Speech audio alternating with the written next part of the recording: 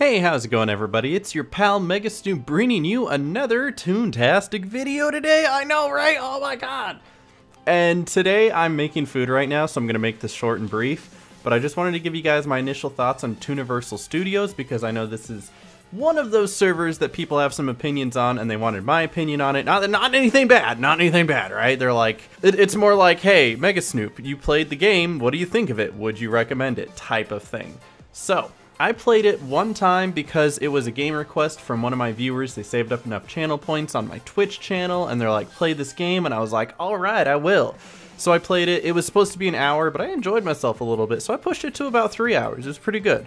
Also, Valorant wasn't working that day, so that really heavily influenced my decision to keep playing it as well.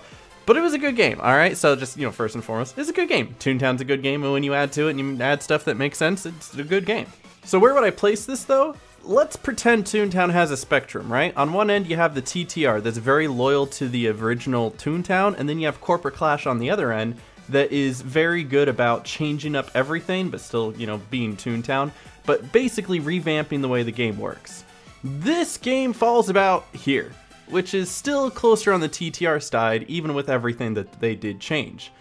And the reason for that is one word: flair. So although this game does have some pretty cool cutscenes, this game does have a leveling system, this game has a new gag track and a new cog type. At the core of it, it's still playground by playground, and you're still doing tasks to get track frames to unlock the next gag. You still do tasks to earn your jelly beans and everything. It didn't go full send MMO over here. It still has that core value of Toontown, but it also has a second floor of the house at your estate, and you can change the color of your name tag.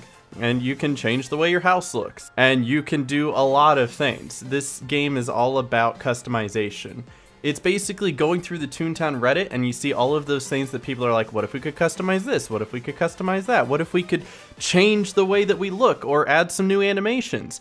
Things that don't necessarily make the core game different by any means, but those little things that are like, well, let's add it because it would be cool. That's what this game is full of. So it has a lot of that.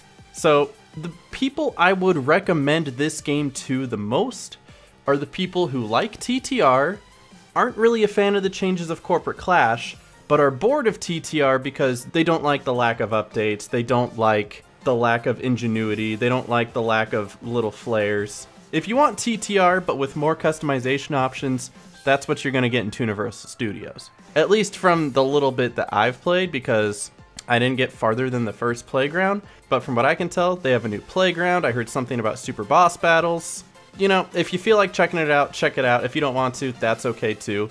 Again, nobody's telling me to make this video. I just thought it'd be a good video to make because I know some people want my opinions. But I also don't have the game anymore because there's too many Toontown servers for me to keep up with anyway. And I have a bunch of other games that I've been killing it on lately too. So it might not be for me, but maybe it's for you. Hope you guys enjoyed this. Let me know what you guys think of the game down in the comment section below. Leave a like if you enjoyed, and I'll catch you guys in the next one. Stay awesome, God bless, and peace.